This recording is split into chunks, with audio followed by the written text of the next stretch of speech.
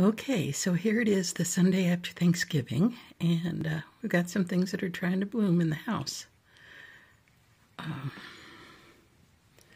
So this little guy, he's not really supposed to be blooming yet.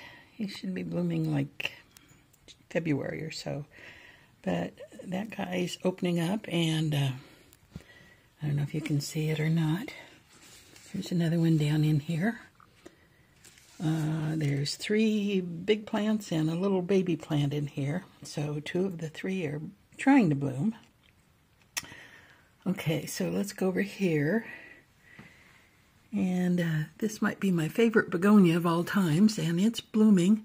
Now when it's outside, the blooms are just really a bright red.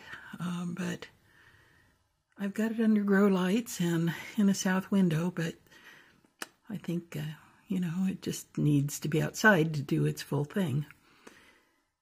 Okay, so let's swing around a little bit. More plants, more plants, more plants. I want to show you this guy.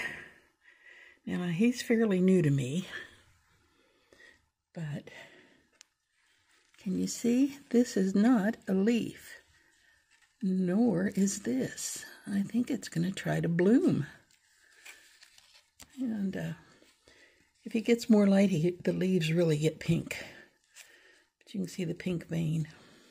It's kind of a neat plant. And here's another little begonia. And I sort of neglected him. I forgot to water him. But you can see some blossoms down in there.